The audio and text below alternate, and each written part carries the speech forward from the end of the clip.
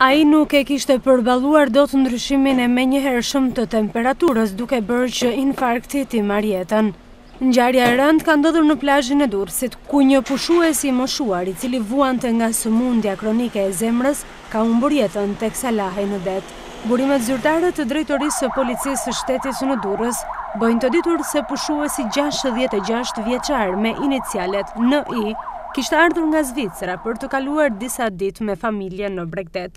Fundjava që sapo kaloi u shoqërua me një përkeqësim të menjëhershëm të motit dhe ulje të ndjeshme të temperaturave, pavarësisht se gjatë ditës së djeshme dielli të jepte përshtypjen e ngrohjes së motit, temperatura e detit mbetet ende shumë e ulët për këtë periudhë të verës.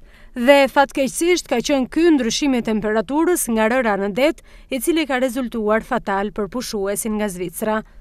Teksa gjendej thellë në det, ai ka pësuar një infarkt në zemër. Pavarësisht alarmit të dhënë nga familjarët dhe pushuesit që kanë qenë pranë tij, nxjerrja e tij në breg dhe ndërhyrja e mjekëve të qendrës shëndetësore të plazhit ka qenë e pamjaftueshme pasi pushuesi kishte ndëruar jetë.